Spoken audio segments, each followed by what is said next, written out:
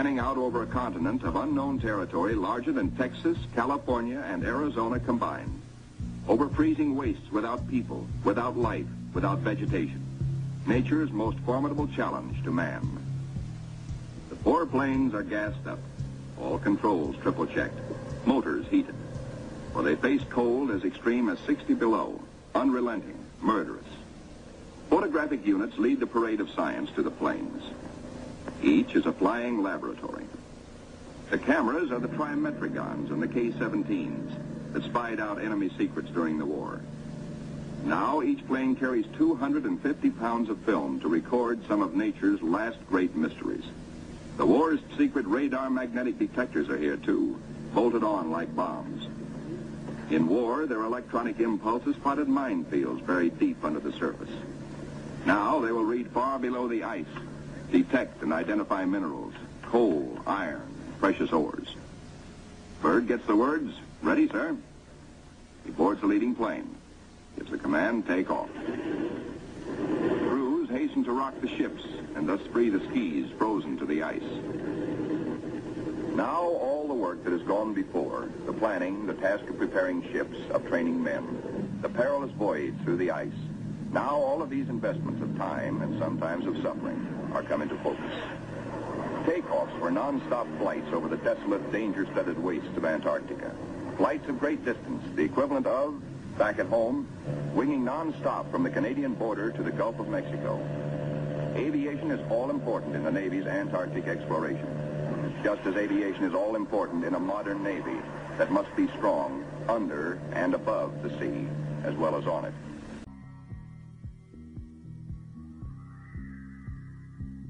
Shelf ice, Byrd leads his 4 planes in the long climb over pressure ridge areas, heading for the polar plateau, 10,000 feet up. Below are no landing fields, only deep crevasses. Pressure ridges 100 feet high. Instant destruction for a plane forced down. Byrd pioneered the first South Pole flight in 1929. He applies again the practice of constant vigilance, careful calculations that assured his earlier successes. Over this cruel country, Byrd flies today at 3 miles a minute. In earlier explorations, 3 miles in one day was frequently the utmost for Shackleton and Scott for Britain, Amundsen for Norway, and Byrd himself for America. The Beardmore Glacier, 200 miles long, 50 wide, 1,000 feet deep, who knows. Byrd checks position by the sun compass. The glacier signals the South Pole itself. Here, Byrd drops the flags of the United Nations, carefully boxed, a symbol of America's goodwill to all nations. Now beyond the pole, Byrd focuses his cameras and magnetic detectors on land new to him and to all mankind.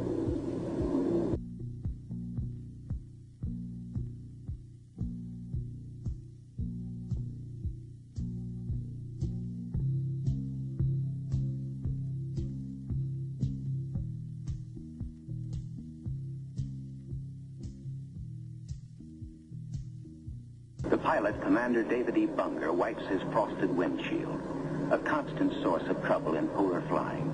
He is over the Shackleton ice shelf, named for the great English explorer who kept returning to the Antarctic until death, so often escaped, kept its rendezvous with him.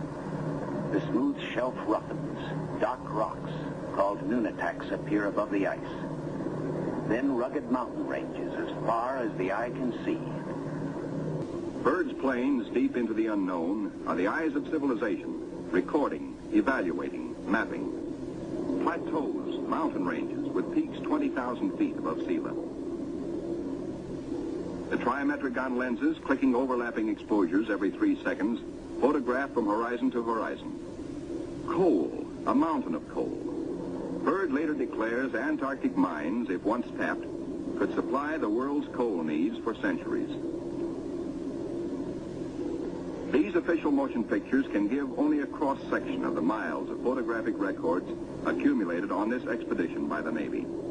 The exposed mapping film will take 5 years to assemble. Amplifying these are the radar magnetic detectors, accurately recording mineral discoveries of immense value for the future use of all mankind. England, Norway, South Africa, Australia, New Zealand, South American countries, and Soviet Russia are claiming Antarctic territory. the United States recognizes no claim and so far has made no formal claims for itself. But international policies cannot concern the Admiral now.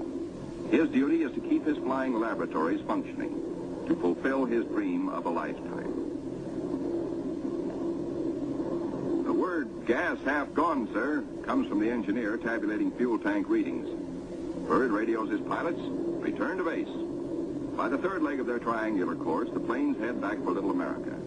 Byrd's plane takes the widest swing fuel permits as the lenses of the Trimets continue recording new territory. This is the last big flight. Byrd is determined to record the maximum possible. One by one, the planes swing in over Tent City. Flight operations checks them in and safely down. Plane 2, plane 3, plane 4. But not plane 1. Byrd's plane is yet to be accounted for. Byrd is missing.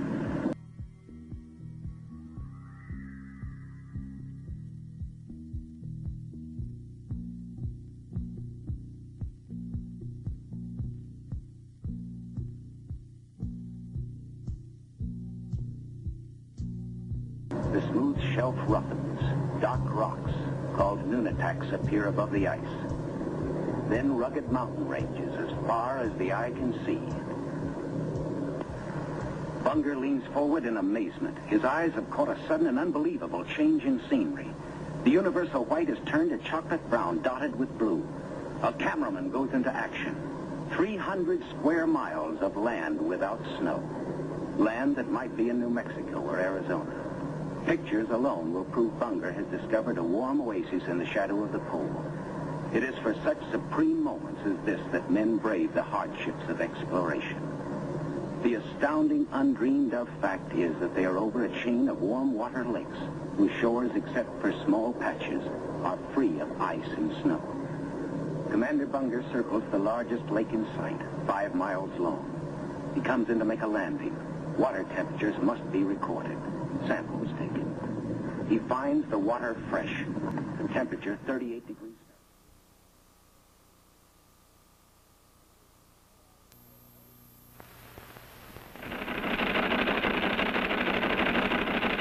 It's time for the Longines Chronoscope, a television journal of the important issues of the hour, brought to you every Monday, Wednesday, and Friday.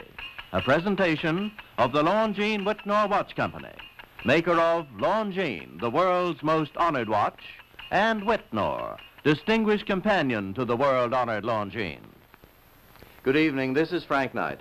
May I introduce our co-editors for this edition of the Longines Chronoscope? Larry Lasser, CBS News correspondent, and Kenneth Crawford, National Affairs Editor of Newsweek magazine.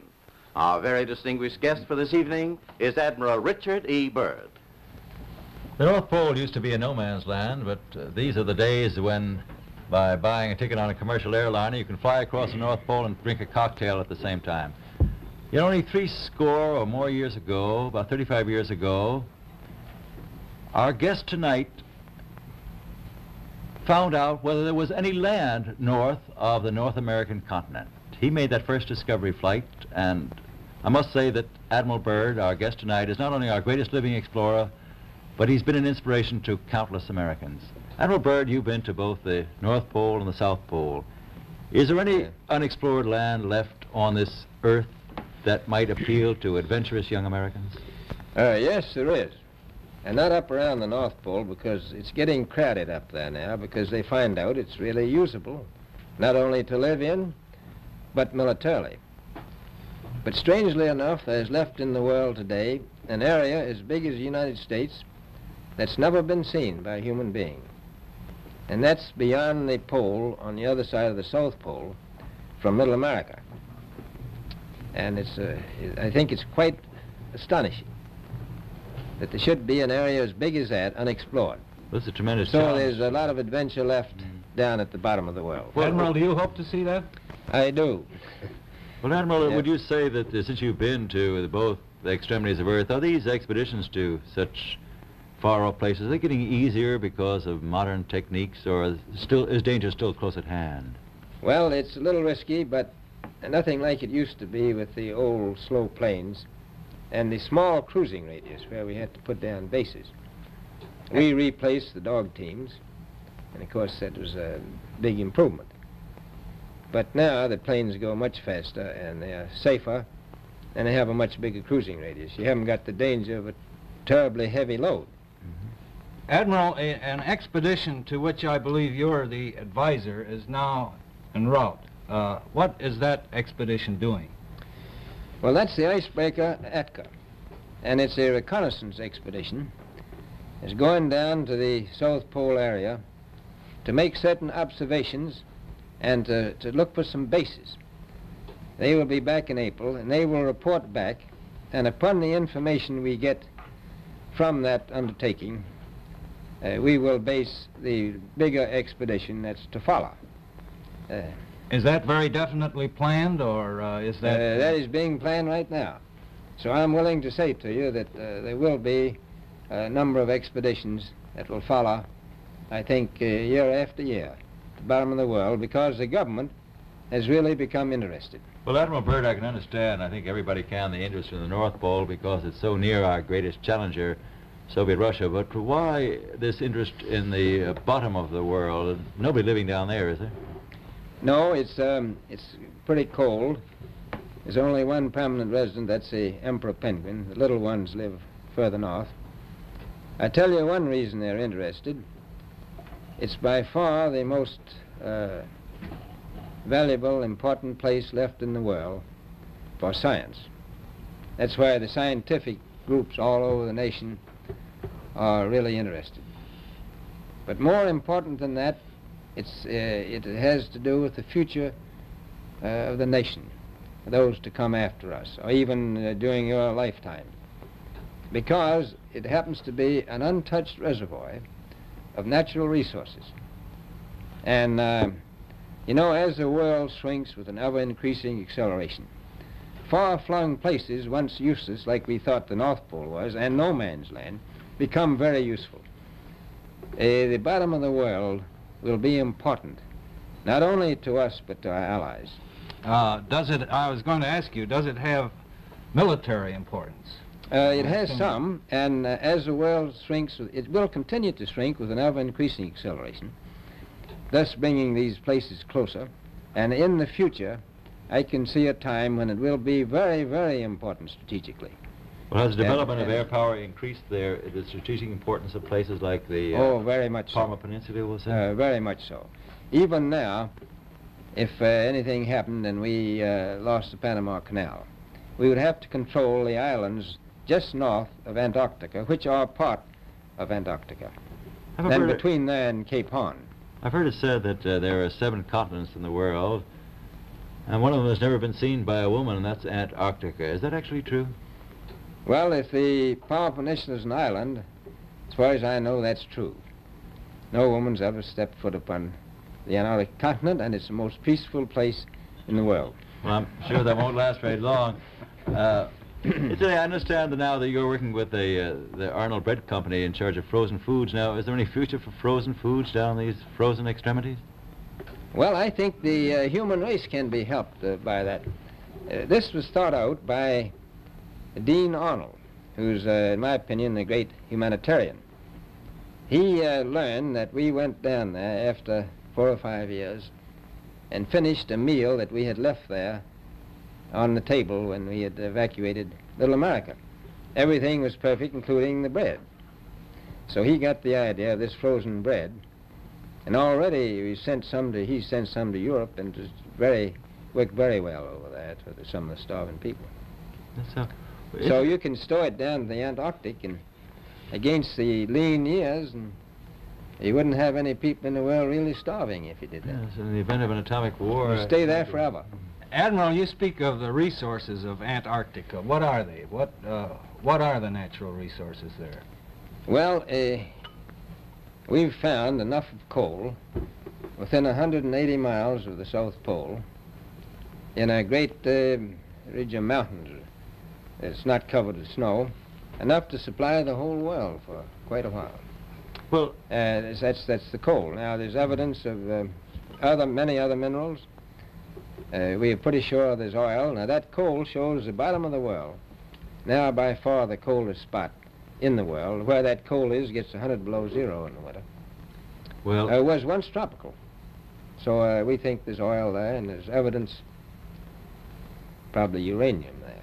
is it any secret? Is there uranium there? That would be the only thing that would be practical to actually go after, I suppose. Everything else would be economically unfeasible, wouldn't it? Well, as we recklessly expend our resources, the time will come when we'll have to go after that stuff down there.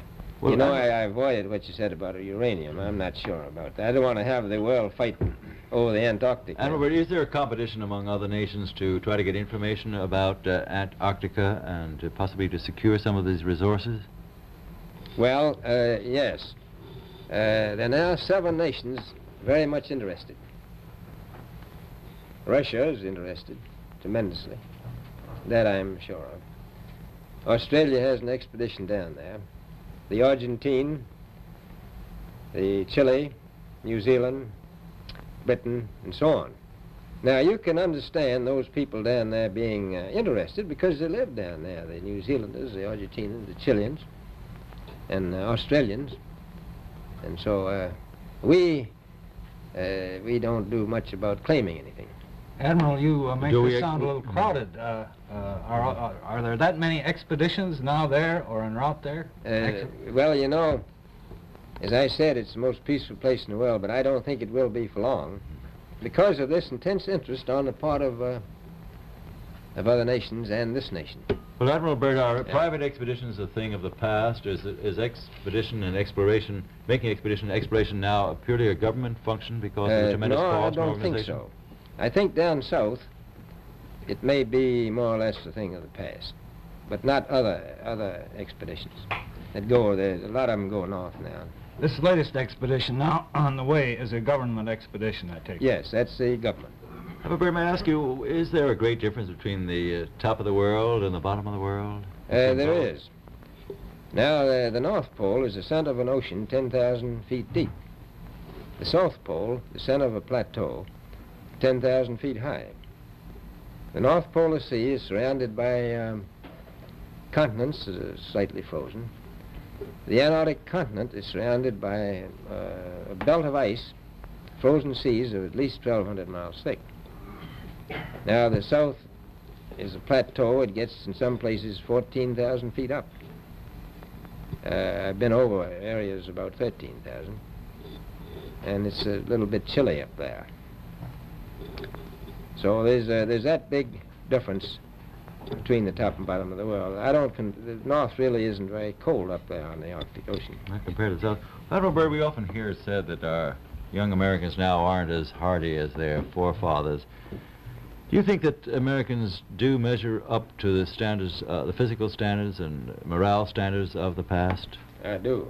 I don't believe that. I think they're just as hardy.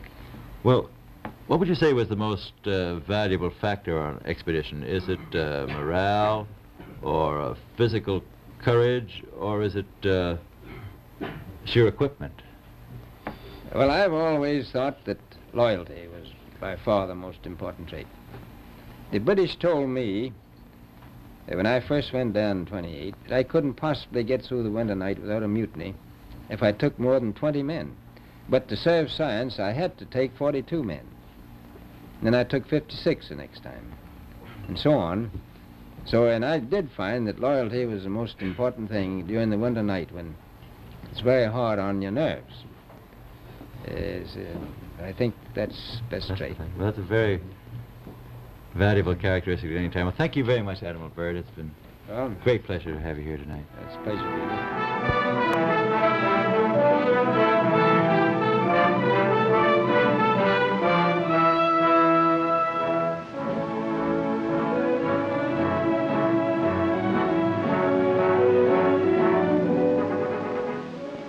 This is Antarctica, nearly 6 million square miles of ice-covered wasteland, larger than the United States and Europe combined.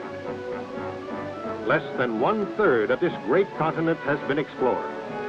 Previous expeditions have discovered indications of coal, iron, and other minerals in this last frontier.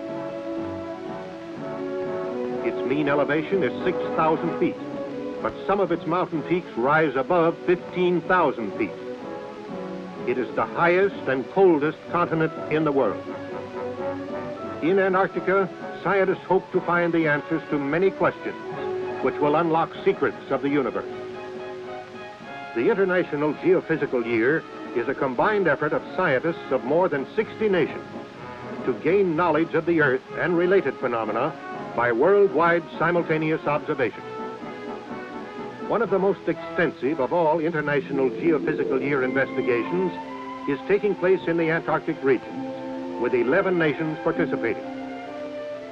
In an effort to help find answers to these questions, the United States Antarctic Programs was conceived, and by direction of the President of the United States, Rear Admiral Richard E. Byrd, veteran polar explorer, was named officer in charge. The Navy was assigned the task of logistic support for the program. Task Force 43 was organized under Commander-in-Chief Atlantic Fleet to implement the operation, which was assigned the code name Operation Deep Freeze.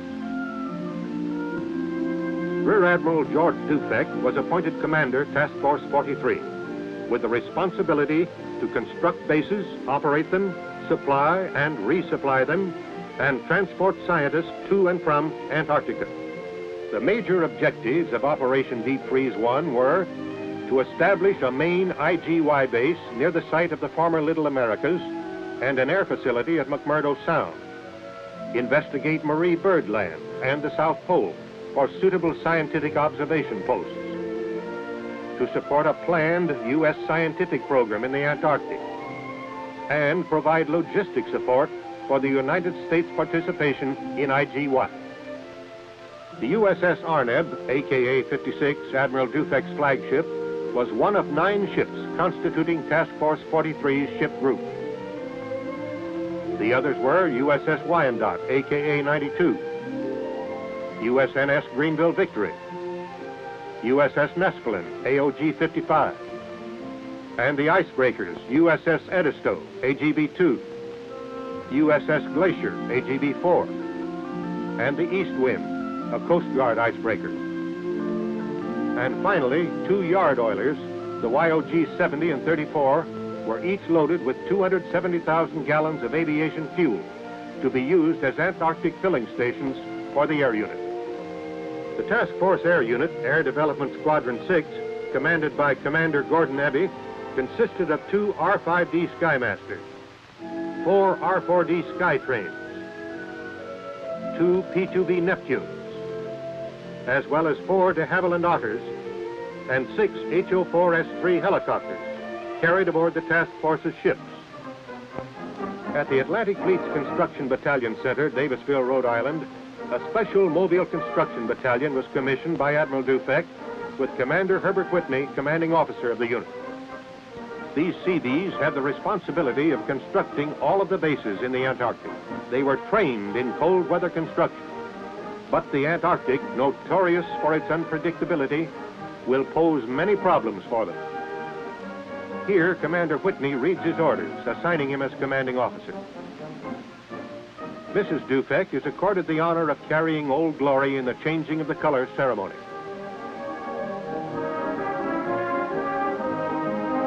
Miss Julia Hawks, selected by the crew as co-sponsor, representing the women who must remain behind, carried the battalion flag.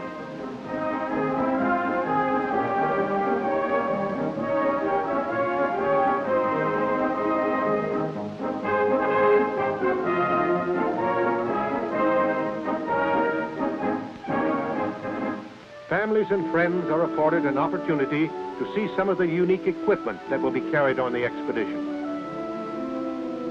It's a 10,000-mile trip down there. And in 3 months, this weasel will be moving across the polar plateau.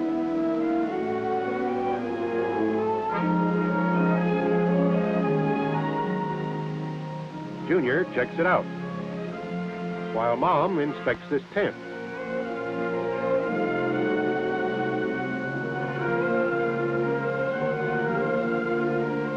The roller will be used to build airstrips on snow-covered ice fields.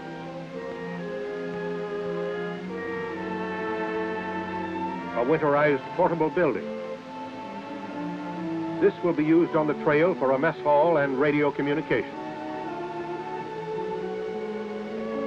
In August 1955, The task of receiving, packaging, and loading the ships of Task Force 43 began at Davisville, Rhode Island. Here were loaded an estimated 20,000 measurement tons of cargo, bulk petroleum products, and the Antarctic life preservers, sled dogs. The first departure at Davisville in early September was marked by the excitement and sadness of farewell. Many of these families will be separated for over a year, and the separation will be spanned only by intermittent mail and wireless communication. From September until mid-November, this scene was repeated as task force ships departed from various east and west coast ports. On November 14th at Norfolk, Admiral Byrd spoke at departure ceremonies for the Arneb, Admiral Dufek's flagship. En route to polar waters, the icebreaker Glacier passed through the Panama Canal, where she took aboard a load of bamboo. Later, at sea, the bamboo was cut into strips. It will be used as trail and supply dump markers in the deep snow. Other preparations for the expedition were carried on at sea. Here, sleds are being rigged. In equatorial waters, the routine was interrupted by the traditional ceremonies conducted by King Neptune and his court.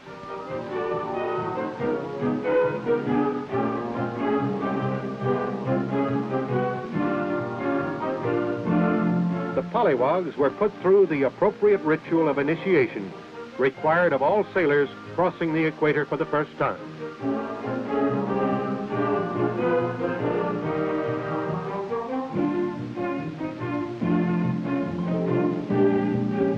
Among the Operation Deep Freeze personnel were several foreign officers. Here they inspect the Navy's newest and most powerful icebreaker.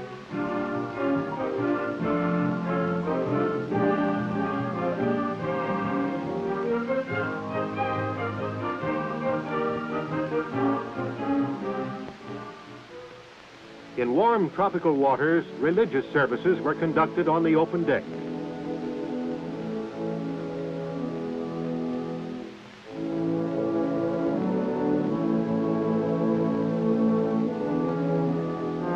And on at least one occasion, the ship paused far out in the Pacific, while crew members took a dip and acquired tans that they hoped would last out the Antarctic winter.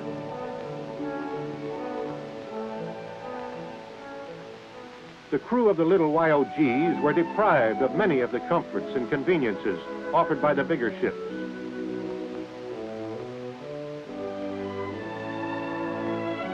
Here a line is shot for the vessel, and a high line is rigged to send supplies across. Two of these vessels were towed to the Antarctic. Life aboard them was rough, wet, and lonely. Thanksgiving Day aboard the ships was celebrated in the South Pacific, far from a supermarket. But the ship's mess tables were amply provided with the traditional bird and trimmings. The USS Glacier arrived at Port Lyttelton, New Zealand, December the 7th, 1955. Here she was joined by Captain Gerald L. Ketchum, Deputy Task Force Commander, and Admiral Byrd. On December 10th, the Glacier began the final leg of its journey to Antarctica, as hundreds of New Zealanders gathered at the pier to bid the ship and its crew a bon voyage. 6 days later, the Glacier received her baptism of ice near Scott Island when she entered the ice pack. December 18th, the task force sighted the Antarctic continent when Mount Erebus, the only known active volcano in the Antarctic, towering 13,000 feet above McMurdo Sound, came into view. The Glacier moored to the ice, and its helicopter flew a survey party ashore to find an area on the bay ice suitable for a long, flat runway that would support the weight of the large planes of the air unit. Commander Abbey and Commander Whitney surveyed an 8,000-foot strip of ice at the south end of McMurdo Sound. They tested its thickness with a gas-powered chainsaw to determine if the ice would support heavy planes without skis. This site was found to be suitable. It was located immediately north of the 1902 expedition camp of Royal Navy Captain Robert Scott, leader of the second party to reach the pole. Food stores left here by the Scott party over a half-century ago were found to be perfectly preserved and quite edible. The glacier then unloaded vehicles and materials for the establishment of a temporary base camp to support Sea and air contingents until permanent buildings were completed. Some permanent inhabitants arrived to discharge their ambassadorial duties by greeting and entertaining the visiting delegation from the United States. The emperors are the best-known year-round inhabitants of the Antarctic. Penguins are equipped with built-in toboggans for traveling over the snow. This Adelie penguin rookery was located less than 1/2 mile from the glacier's moorings. With the completion of the airstrip, Captain Ketchum and party transferred to the ice to await the arrival of the Edisto. From this ship, he would direct operations in the area. The USS Edisto arrived soon after the glacier departed McMurdo Sound to furnish logistic support for air operations and construction parties. The offloading began immediately. Supplies, equipment, and materials were unloaded for transportation to the temporary camp and airstrip sites. The sled dogs were happy to be in their element and were eager to go. Surface vehicles began moving materials over the bay ice to the airstrip and permanent base site. December 20, the aircraft made their fly-in, guided along the 2,200 miles by ships stationed at 300-mile intervals. 4 aircraft arrived without mishap. Headwinds forced 4 of the smaller aircraft to turn back to New Zealand. Aircraft have now flown non-stop from a large landmass into the Antarctic continent for the first time in history. The glacier proceeded from its ocean station to Scott Island, and on Christmas Day, rendezvoused with the other ships of the task force north of the ice pack. Rear Admiral Dufek greeted Admiral Byrd as he transferred from the Arneb to the glacier to command the transit of the task force. The mighty glacier led the column through the ice pack. Clearing the pack 4 days later, the task force was met by the Edisto, which led the Wyandotte and Nespelin into McMurdo Sound. The glacier escorted the Arneb and Greenville Victory on to Canaan Bay, 450 miles to the east. December 28th, the Wyandotte and Nespelin arrived in McMurdo Sound and sent a mooring party ashore to bury timbers, called dead men, for attaching the ship's mooring lines. After the long flight from New Zealand, an even more hazardous task was undertaken. Aircraft taxied 30 miles directly to the tanker Nespelin to expedite flight operations and take full advantage of the little remaining good weather. Refueling at the ship, the aircraft were on ice only 4 feet thick, over water 1,800 feet deep. A temporary camp was established and air operations commenced immediately. An R-5D using wheels rather than skis makes a jet assist takeoff, beginning a long-range exploratory mission. In less than 1 month, pilots of EX-6 mapped and photographed over 1 million square miles of territory, never before seen by human eyes. Later, Admiral Byrd, Dr. Paul Seipel, and other Antarctic old-timers paid a visit to the site of Little America 1 and 2. They located this radio tower, built during Byrd's 1929 expedition. When first erected, it stood 75 feet above the surface of the snow. On January 4th, 1956, Little America was officially commissioned by Admiral Byrd and Admiral Dufek. The glacier, after carving out a mooring in Canaan Bay for the cargo ships, was ordered by Admiral Dufek to McMurdo Sound to assist Captain Ketchum. For 10 days, the Edisto and the Coast Guard East Wind attempted to cut a channel through the ice of McMurdo to within a reasonable distance of the base site at Hut Point. During this time, only 14 miles had been gained. The glacier went to work on the ice.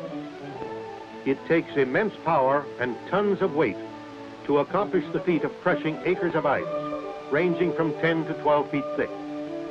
These scenes, taken from the ice, show you the power of the glacier.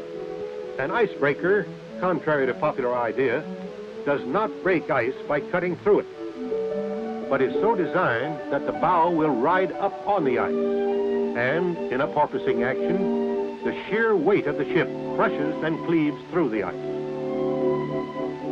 In 48 hours, she came within 6 miles of the base and established an offloading point and a turnaround circle.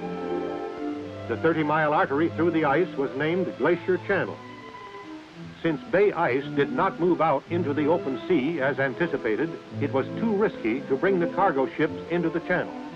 Therefore, the 3 icebreakers were required to shuttle supplies from the ships through the channel to the offloading point. Here at Glacier Point, the cargo is unloaded for transfer to the base site. The unloading operation involved a calculated risk. The Glacier's cargo handling equipment, designed for only 12 tons, lowered a 24-ton V8 tractor. The risk paid off. Cargo moved the 6 miles to the camp, loaded in tractor trains. This operation involved many hazards because of the treacherous bay ice.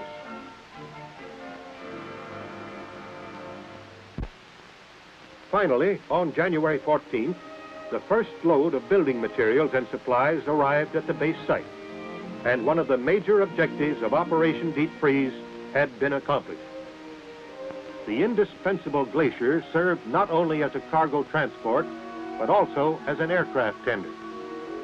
By January 18th, above freezing temperatures had caused ice runways to melt and crack. The aircraft, after receiving their final refueling and maintenance from the Glacier, took off for New Zealand. 450 miles east, near Little America, supplies were shuttled to a temporary cache on bay ice, approximately halfway to the base. The warm weather caused melting and weakening of the ice, until finally the temporary cache was endangered. Admiral Dufek ordered everything transported to the firmer shelf ice on the double.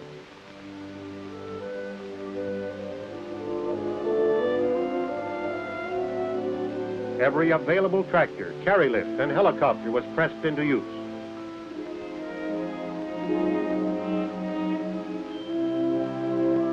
Within 48 hours, all of the cargo had been moved to Little America 5.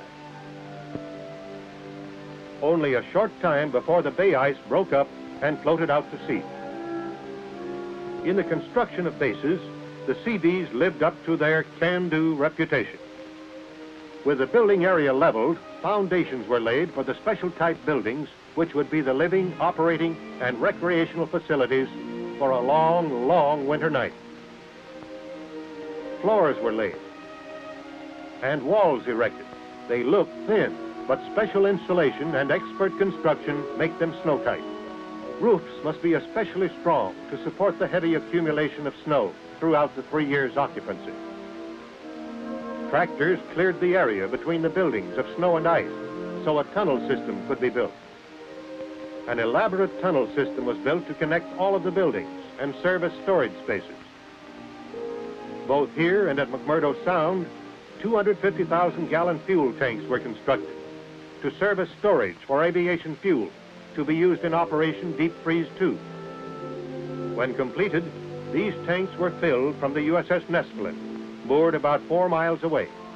The problem of transporting fuel 4 miles was met by using several collapsible fuel hose storage tanks provided by the Marine Corps.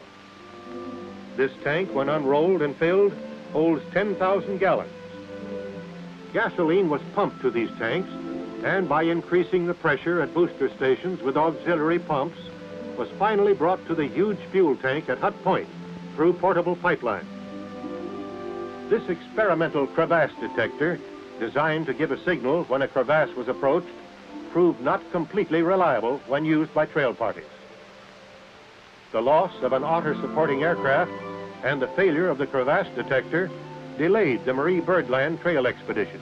With winter weather setting in, the project was postponed until Deep Freeze 2. To climax the activities of Operation Deep Freeze 1, the Glacier, with Admiral Dufek aboard, made a notable cruise around the Antarctic continent. The purpose of this voyage was to locate suitable sites for more IGY stations to be established in later operations. Survey crews returning from surveying a possible site on the Knox coast experienced the sudden fury of an Antarctic blizzard, a vanguard of the fast-approaching polar winter. Their small craft fought through the icy seas to the side of the glacier. and was finally hoisted safely aboard. The Glacier's cruise around the continent brought Deep Freeze 1 to a successful conclusion, and she pointed her bow northward, leaving behind 73 men at the Little America base and 93 sailors and scientists at the Naval Air Facility in McMurdo Sound.